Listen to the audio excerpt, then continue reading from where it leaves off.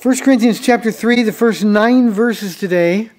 I'll warn you in advance, this is a big boy or a big girl study. It is difficult, but really, really important. Would you read along with me, please? Paul says, "Brothers, I could not address you as spiritual, but as worldly, mere infants in Christ. I gave you milk, not solid food, for you were not yet ready for it. Indeed, you are still not ready." That sentence is a tragedy. Paul was with the Corinthians for a year and a half. This letter was written to them from Ephesus on Paul's third missionary journey, which means now many more years have passed. And he says, you're still not ready. You are still worldly. For since there's jealousy and quarreling among you, are you not worldly? Are you not acting like mere men? For when one says, I follow Paul, and another, I follow Apollos, are you not mere men? What after all is Apollos? And what is Paul? Only servants through whom you came to believe, as the Lord has assigned each one his task. I planted the seed, Apollos watered it, but God made it grow. So neither he who plants nor he who waters is anything, but only God who makes things grow. The man who plants and the man who waters have one purpose, and each will be rewarded according to his own labor. For we are God's fellow workers, you are God's building. Father, we just sang it, we need you. Oh God, we need you. This is a message that nobody wants to hear. And yet it's necessary, because in order for us to hold on to that which you have held on to us to accomplish, Lord, we need to grow up. We need to become mature. Lord, if we're here and we're not mature, we belong to you, but well, that's who this message is pointed towards. Have your way, Jesus.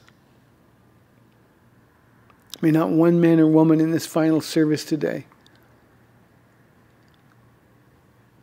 keep their hearts or their minds from you.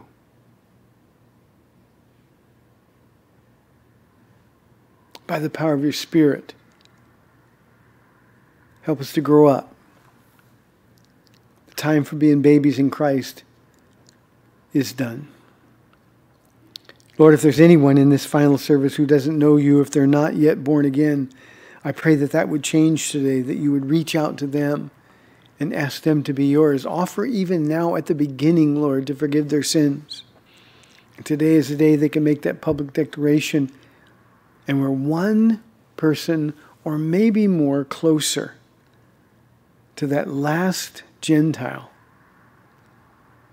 And you can come for your church. We're ready, O God. We love you. We praise you.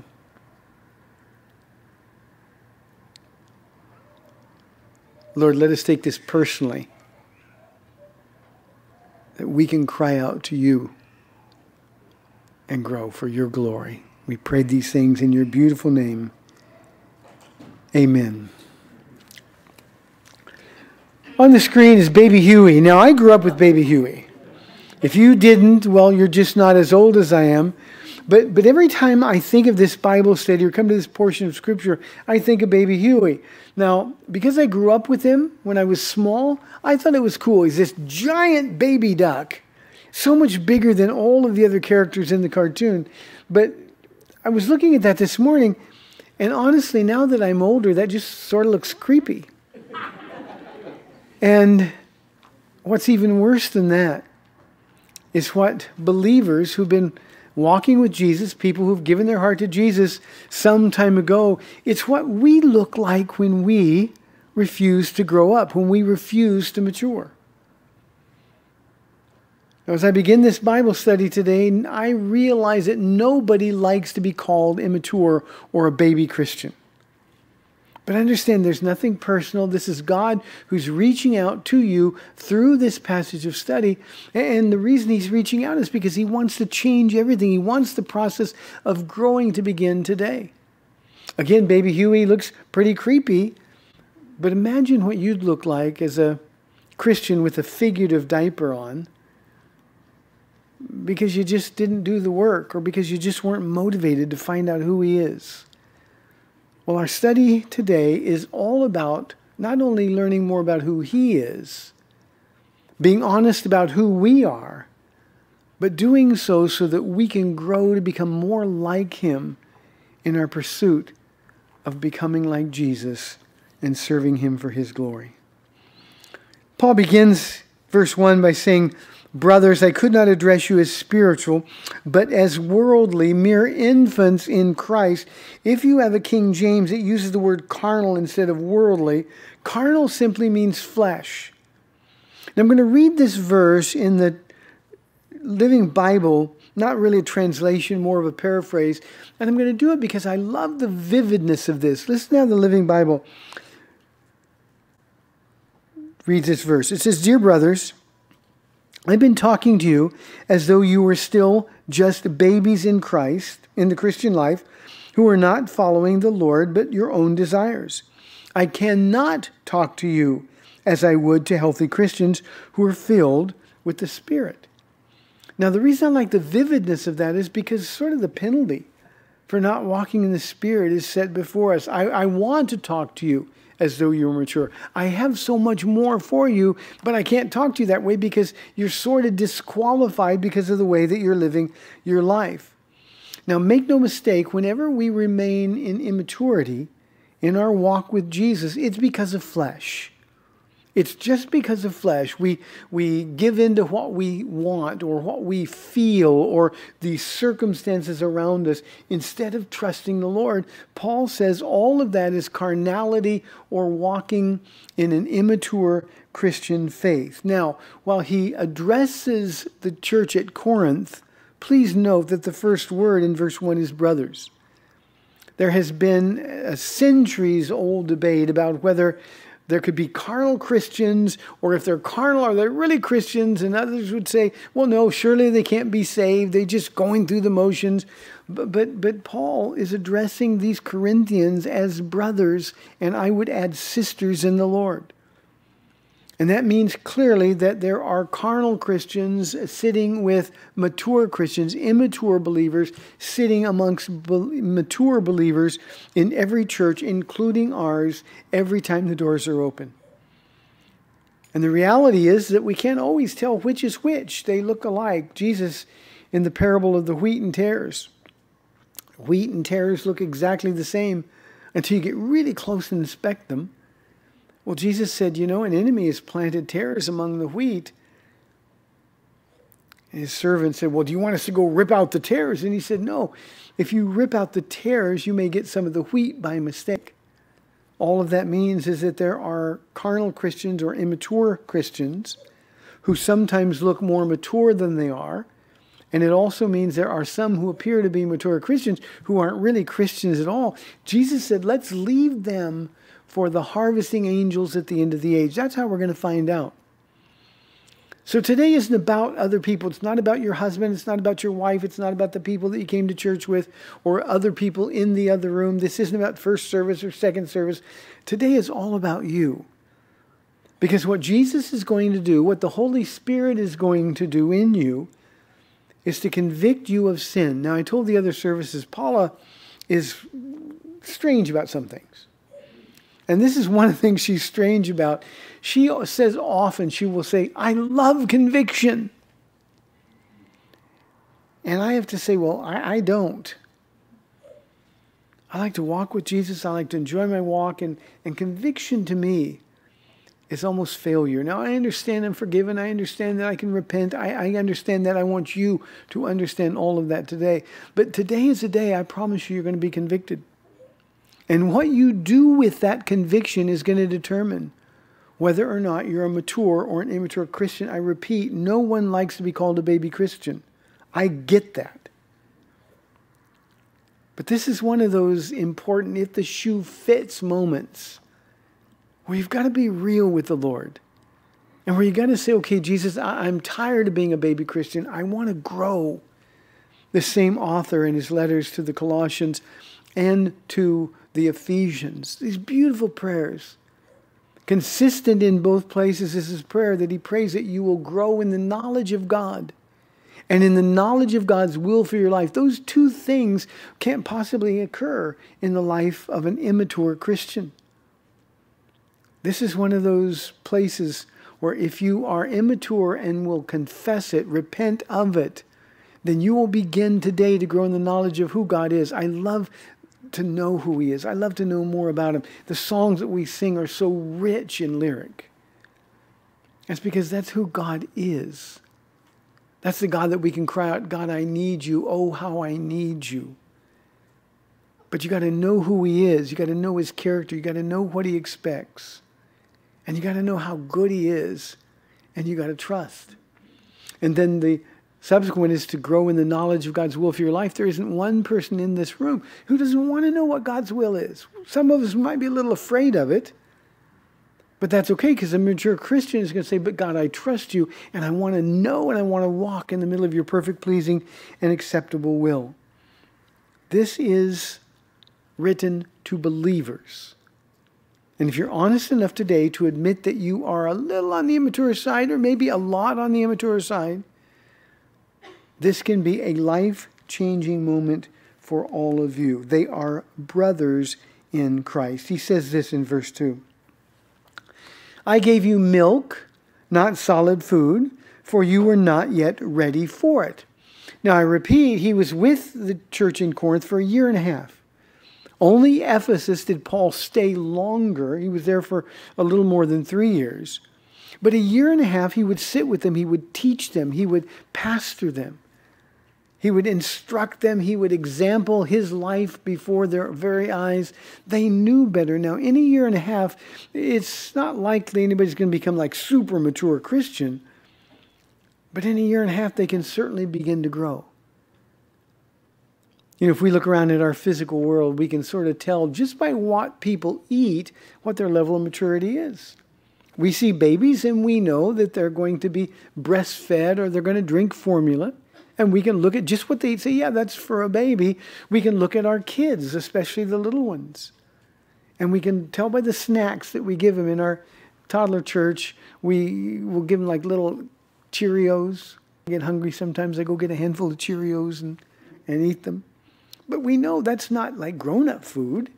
We grown-ups, we probably proved it this past Thursday, we like solid food.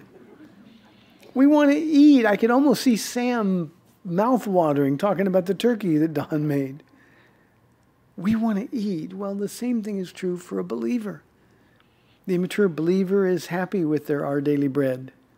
The immature believer will take 5 minutes of devotion time in the morning and think, well, I've been with Jesus. We'll pray over meals. But we're really not digging in. And the whole point of this study today is that solid food is available to make you strong spiritually and emotionally. Those two are connected. And all you have to do is dig in and eat it. What kind of food spiritually have you been eating? Again, is your commitment to studying God's Word limited to morning devotions? I was telling the other services, I hate the term. I mean, it's an appropriate term. Devotion means surrendering heart, worshiping. But we've turned devotions into 5 minutes in the morning with Jesus. Is that really your time with the Lord? What about your prayer time? I'm going to talk about prayer time at the end of the study today. What about your prayer time? Is the bulk of your prayer before you eat a meal? Lord, bless this food. Or do you really engage in mature conversation with the Lord? Do you pour your heart out to Him? What about your time serving the Lord? One of the things about a church is we come and we're all part of one another. Are you serving? Again, I'll talk more about that at the end of the study as well. But you've got to be, to be mature, you've got to be a man or woman who puts others' needs ahead of your own. And these are the questions that the Holy Spirit is going to be asking all study long. And as we balance our walk with the Lord, we remember that it's more than just the Word. The Word has great value, but it has actually very little value if, in fact, you're not doing what it says. Church has great value, but unless you're serving your church, your walk is not balanced at all. If your fellowship with other believers isn't centered on and focused on Jesus, then it's just people hanging out. So mature Christians have balance in their walk with the Lord. If you have a balanced spiritual diet, the result will be maturity. But without balance, if you're still on the immature side, these next words are directly for you.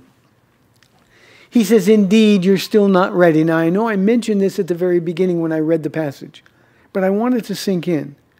Paul was with him 1.5 years. This is his 3rd missionary journey. So now, more than 6 or 7 years has passed. And he has to say, indeed, you're still not ready. I got to tell you, that breaks a pastor's heart. When I see people in the church who have been here for years and years and years, and there's no depth to their walk. You know, their understanding of Bible verses is limited to those that they have on their plaques or their refrigerator magnets at home. When they're still asking questions like, well, it says somewhere in the Bible like, or where is it in the Bible that, and they don't really have the answers and they're not really digging in.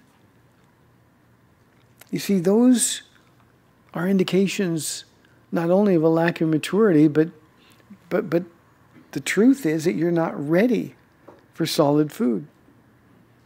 And he has to say, this man who loves these people, this man who founded this church, he has to say to them, you're still not ready. I can't tell you how many times in counseling that I've sat with people who've been in our church for years and years and years, and they're still dealing with the same problems that we were dealing with 5 years or 10 years earlier.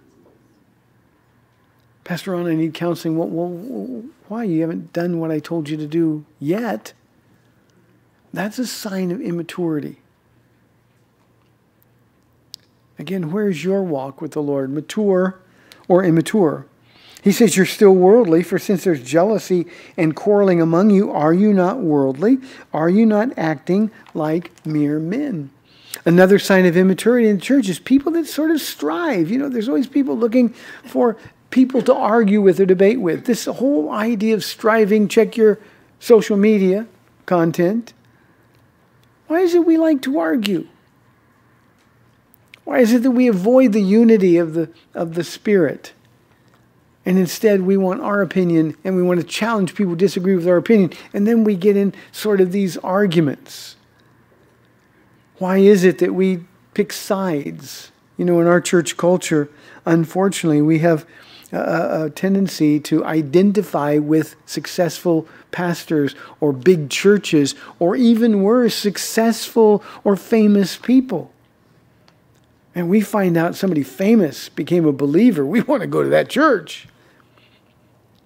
I'm thinking about Justin Bieber, who, by the way, appears to have really given his life to Jesus Christ. Pray for him. It's a wonderful, wonderful thing, but people are putting him on a pedestal. Why is it that when Kanye West started having concerts and those worship things that he was doing, and again, he appears to be another one who's truly given his life to Jesus Christ. Why is it that people won't go to church? Tens of thousands of people would go to these impromptu celebrations that he would put up in different cities. Churches would be empty, but Kanye West, he'd have a full house. Why? It's because of our immaturity. We have a tendency to look at people rather than looking at the one who's responsible for the people, Jesus. Are you not acting like mere men? For when one says, I follow Paul, and another, I follow Apollos, are you not mere men? What, after all, is Apollos, and what is Paul? And here's the answer. Only servants through whom you came to believe, as the Lord has assigned to each his task. I planted the seed, Apollos watered it, but God made it grow.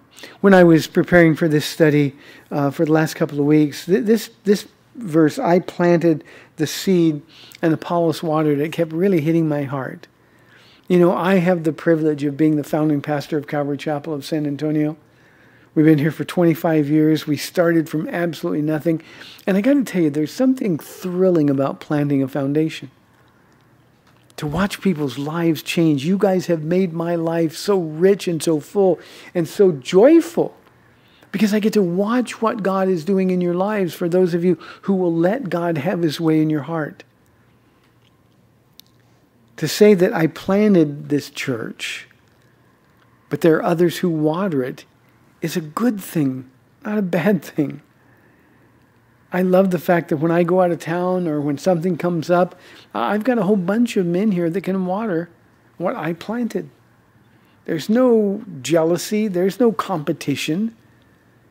I love the fact that when we're out of town and I know somebody else is teaching here, no matter whether it's Sunday or Wednesday or Friday, I love the fact that I know almost as soon as that man is done teaching, my phone is going to start ringing, or Paul is going to start getting texts telling us how well they did and how proud of them I ought to be. Those are good things. But here's the thing that all of us need to remember, that we are only servants.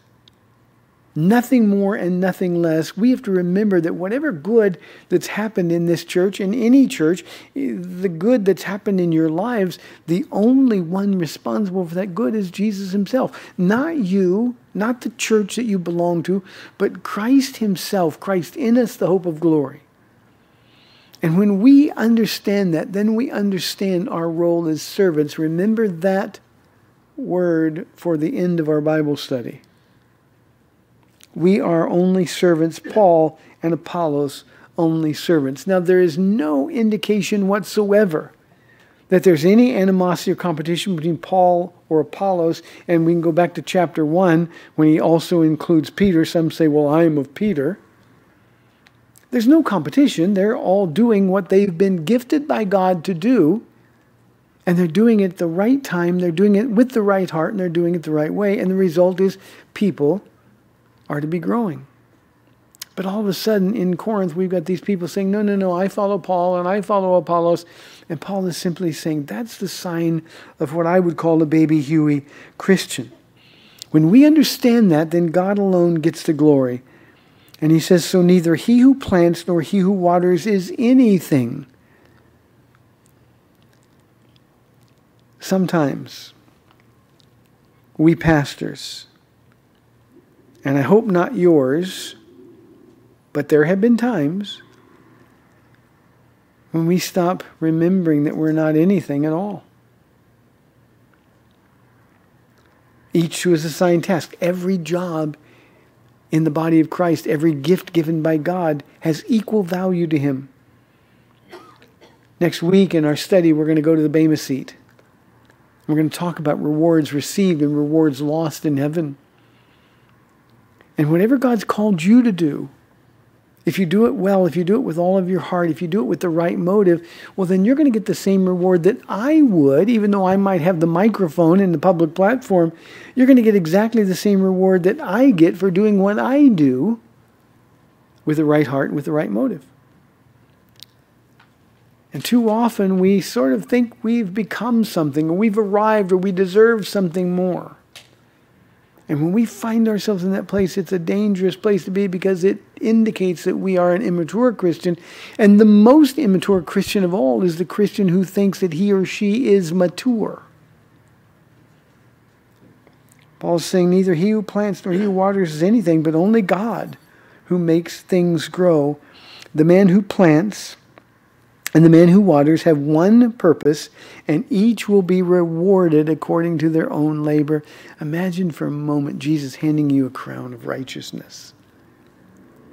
Or he examines your heart and says, well, I was with you when you were doing this, and I was so proud of you. You blessed me so much. And he says, it pleases me to give you this crown. Now we're going to throw the crowns down at his feet. But we don't want to be empty-handed when that happens. Each one of us will receive our reward according to our own labor, not what anybody else does. It doesn't matter what anybody else is doing, what God's assigned anybody else. This is, as I said at the beginning, only about you and your work for the Lord. And then he closes this section by saying, for we're God's fellow workers. You are God's field, God's building. Now we should take great pride, a godly pride in that last verse. We're God's fellow workers. Imagine that. Jesus says, I choose you. We're God's field. We're the ones who are spread out to bring in the harvest. In these last hours of these last days, we're the ones with responsibility of scattering seed, the word of God, everywhere we go. We get that privilege, and we are God's building. You know, sometimes we forget that we are the church. Again, in the West, we've got this mentality that says we come to church, when the reality is that we are the church. Every one of you is sitting in a strip mall. There's nothing holy about this place until you come in. And when you come in, can you imagine Jesus in heaven just going, oh, there's my building. That's in the active aorist tense. He's continuing to build, and he's building you, and he's building me in here. And he claims us. He owns us. And the mature believer embraces that and says, okay, Lord, I'm your servant. Use me however you will.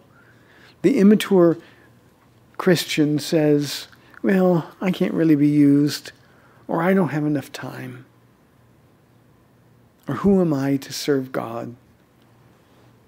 Well, what I want to do as I finish today, I want to talk about signs of an immature believer. This is not a comprehensive list, but these are the things that God put on my heart today for Calvary Chapel of San Antonio. I'm going to give you 8 signs of an immature believer. Please let the Lord speak to your heart. Don't shut him out. Don't figure it's okay. He understands. This is a moment of truth, a moment where everything can change for you in an instant. But you've got to hear the Spirit speaking just to you. Again, it's not about the person you're with. It's not about anything or anyone else. This is just your private time with the Holy Spirit. The first evidence that you are an immature believer is if there has been little or no change in you and in your circumstances since you believed. Again, there's carnal Christians. Paul is addressing them. But if you haven't changed, if the environment around you hasn't changed very much or at all, then you're an immature Christian. Let's bring this really, really close to home. How have things changed in your homes? Has your marriage grown? Has your marriage prospered?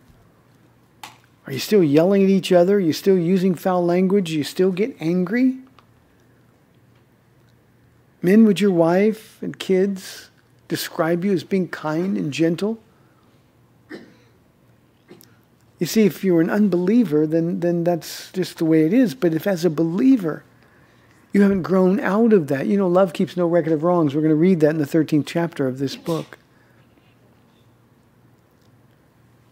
If you're still holding on to the way you used to be, well, I can't help it, I've got a temper, she just drives me crazy, or he drives me crazy, that's a sign of an immature believer. If you go to work and you haven't changed, and you still get involved in all of the ugly talk, still using foul language, still listening to dirty jokes and laughing at them, sharing with your coworkers in the sin that they were involved in during the week, if those things haven't changed, then you're an immature Christian, a baby. And God wants to fix that today. He wants you to resolve, God, I'm sorry, help me, and He'll do that today. We cannot stay who we were if you're still hanging around the same people. Unbelievers, if you're still getting involved in the things that they do, you're an immature Christian. A lot of us had family with us over Thanksgiving. If that family is unsaved and you start reverting to the unsaved you because they're around, you're an immature Christian. God's saying, no, I want there to be light. You're my light. And you say, no, I refuse to shine because I don't want to make anybody uncomfortable. These are questions that the Holy Spirit is speaking to you directly about. And the only thing you can do is to provide an honest answer. The second indication that you're an immature Christian is found in your prayer life. And specifically in the pronouns that you use. If they're personal pronouns, I, me, my, then you're an immature Christian. Your prayers ought to be a lot more about other people than about you. If you are the focus of your prayers, that's immaturity. Now we can all measure, realistically, practically, we can measure where our prayers are. Every one of you carries around a recording device, makes recording things real easy. I'm going to challenge you to record your prayers so that you can hear with your own ears whether or not you're mature or immature. Lord, give me this. Lord, I need this. Lord, I can't believe this is happening to me. Why did you let this happen? That's immaturity. If your prayers are about other people, if your prayers are for other people, then that's a sign of maturity. If your prayer life is just sort of casual, I call them flare prayers. Oh, God, help. God, get me out of this. That's a sign of immaturity. Men, I would add for you, if you're not praying with your wife, for your wife, and then the two of you with your children, then that's a sign of immaturity. You are an immature Christian if prayer is difficult for you.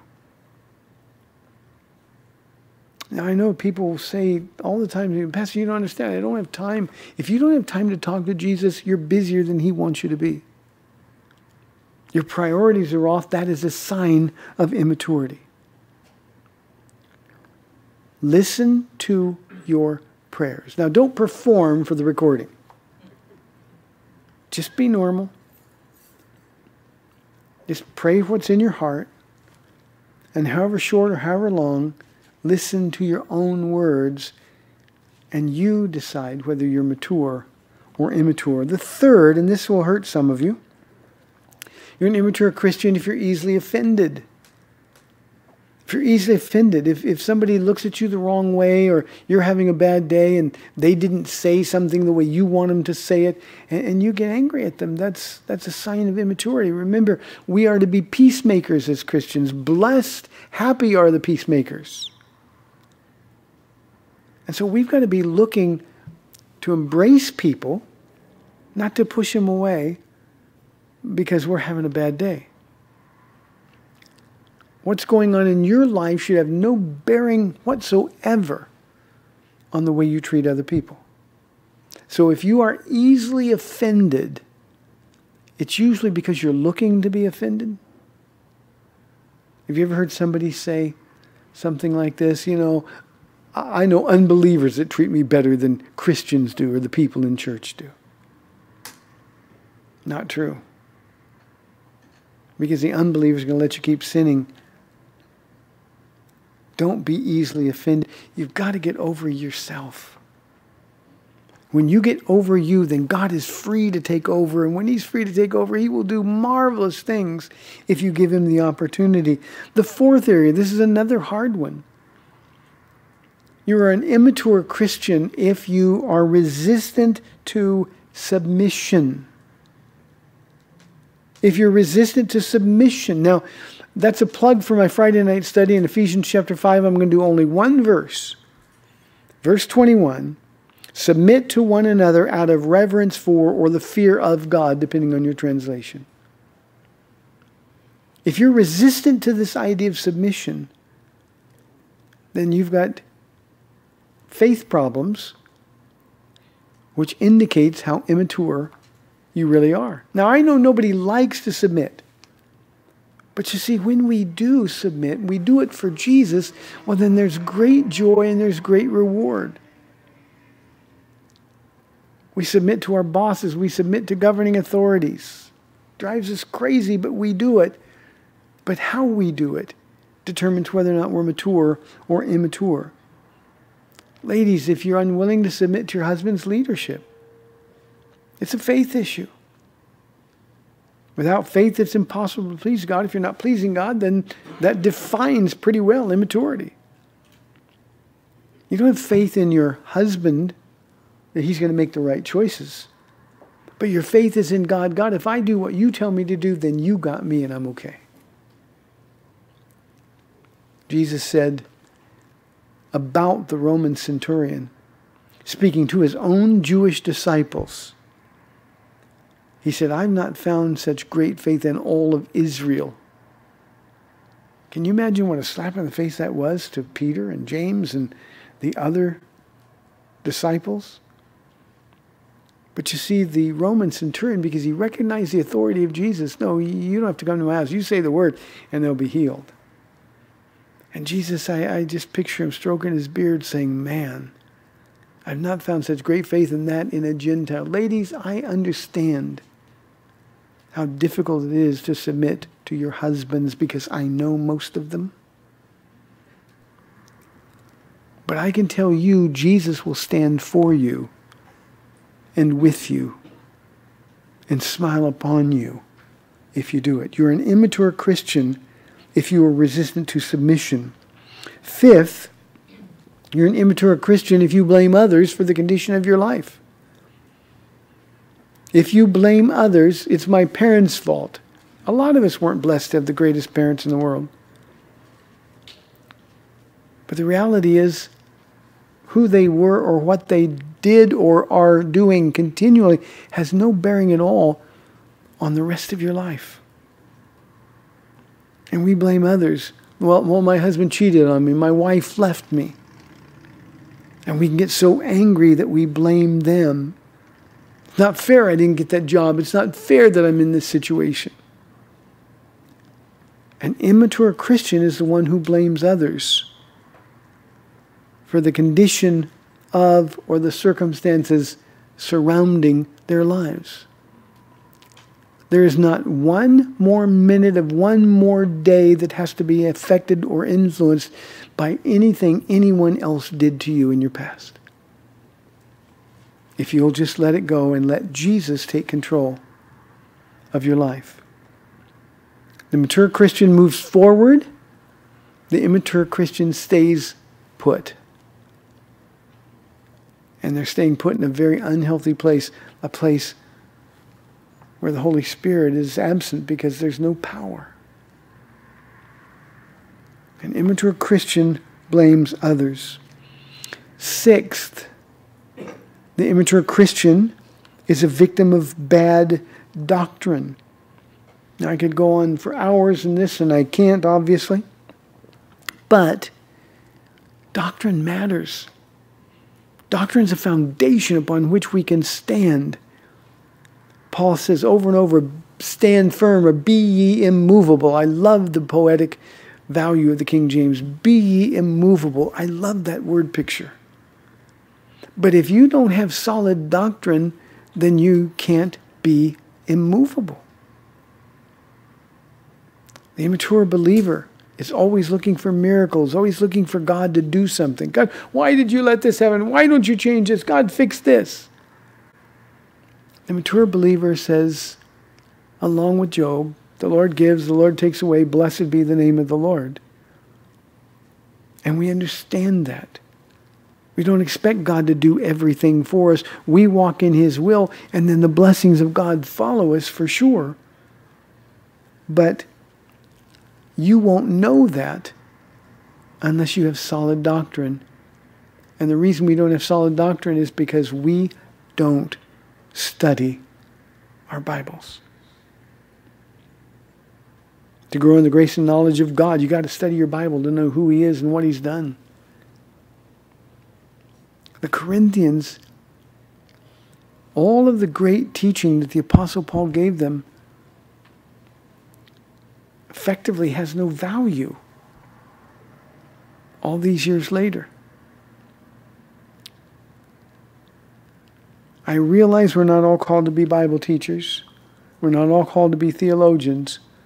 But we are all called to grow in the knowledge of who He is. That takes work. It doesn't just happen. It's not putting Christian bumper stickers on your car or plaques in your home. It's sitting down with your Bible open, expecting God to teach you more about Him. I say all the time, I want to be more like Jesus tomorrow than I am today. That takes work. It takes commitment. It takes resolve. It takes personal discipline. Immature Christians are undisciplined. And they're going to get carried away with every wind and wave of doctrine, and they're going to be deeply disappointed in the end. Number 7, the immature Christian has very little involvement in church. Now, they go to church, but they sort of sit, they listen, they get up, they go. And we have to decide if that's a sign of an immature Christian. Well, why are we in that group? I got to tell you, earlier I talked about each one has our own role, and every role is as important as the next role. Why would any of us ever believe for a moment that it's okay just to come to church rather than be a part of the church? We got to serve others. John chapter 13, Jesus washed the feet of His disciples, starting with the dirty feet of the betrayer. And He said, I've done this as an example that you go and do likewise. Where and when, over the 2,000 years since Christ, where and when did it become fashionable just to go to church and think that's doing anything for Jesus? We come here to be equipped to do the work of ministry. And we're equipped to do the work of ministry by knowing Him. And if you know Him, then you know it's got to be about others. Whatever you've been through, there's somebody in this church going through it right now. They need you. We have this magnificent diversity in this church, diversity of age, diversity of economic background, diversity of race and ethnicity and cultural identity. We've got that kind of diversity. And there's people here who need you. So honestly, and this is as candid as I can be, if you're not serving in this church, you're an immature Christian. And I've heard all the reasons why. Well, Pastor, Sunday's my only day off. We get to church, but then we got things we got to do. Or it's my only time with family. There's no better time to serve than serving with your family. We have multiple services for that reason. And every one of you ought to be sitting one service and serving at least one. You mean be at church for like 3 or 4 hours? Yeah. If you're not committed, if you're not invested in your church body, then you are an immature Christian. Remember, serving others is the reason that we have the Holy Spirit. And finally, and this is another one that will hurt, the immature Christian is the man or the woman who holds on to unforgiveness. Now remember the word carnal at the beginning. Worldly in the NIV, carnal in the King James. There's nothing more carnal. The word carnal means flesh. There's nothing more carnal than wanting revenge on somebody who's hurt you. When God says instead forgive. Instead forgive. But you don't know how badly they hurt me. You don't know how my whole life changed because of what they did to me. It doesn't matter. What they did to you isn't nearly as bad as what you've done to Christ. Let those words ring in your ears and in your heart over and over and over. Father, forgive them, for they know not what they do. If you can learn to forgive, that doesn't mean people are getting off the hook. God's still going to deal with them. But it means you will be free. If you can learn to forgive, it means that you will no longer be bound or burdened by that person that you're holding unforgiveness toward. Now, practically, there's only one way I know to do this. My flesh is just like your flesh. If somebody does something bad to me, my flesh wants to do worse to them. But you see, you die to flesh, and you do that by praying. And you do it by praying for the people who've hurt you. You may have to pray through clenched teeth. Bless them, Lord. But I promise you, God will begin to change your heart. But you have to make a commitment to continue to pray for them. You've got to accept the fact that God loves them as much as He loves you. And that's a requirement then for us to forgive them. Doesn't mean you got to be best friends with them. It doesn't mean that you got to room with them at the next retreat. But what it means is that you've got to be unencumbered by unforgiveness. The immature Christian holds on to his or her right to be unforgiving. God wants to change all of that, and He wants to do it today. We're going through, as you all know, a really difficult time in the world that we live in, where all of the circumstances around us tend to lead to hopelessness. We can let fear overwhelm us. The enemy's always looking to devour immature Christians, and he does a pretty good job. God has a plan for your life that all of these signs of immaturity are inhibiting you from doing for His glory. And once again, we'll see how important that is in our study next week. We talk about the rewards that God wants to give you. But for now, are you mature or immature? And if you're immature and will confess that to the Lord, then everything about your life changes the minute you leave this room. You'll no longer look like creepy baby Huey, spiritually speaking. You'll be that man or that woman who really is the light of God, a man or a woman that others will see, and they'll say, you know what? I want my faith to be as strong as theirs. I want to be like them. I want their joy. I want my family to be like their family. I want my marriage to be like their marriage. And God will do the work. Remember, God does all the work. Well, each and every one of us can plant a few seeds and water those seeds. And suddenly we can be no longer immature. But we can be that Christian that other people look at and say, I'm going to follow them because they're following Jesus. The only thing you've got to provide now is honesty. It's just you and Jesus. So why don't we pray? Father, as we finish our studies this morning, I acknowledge indeed these were for big boys and big girls in Christ.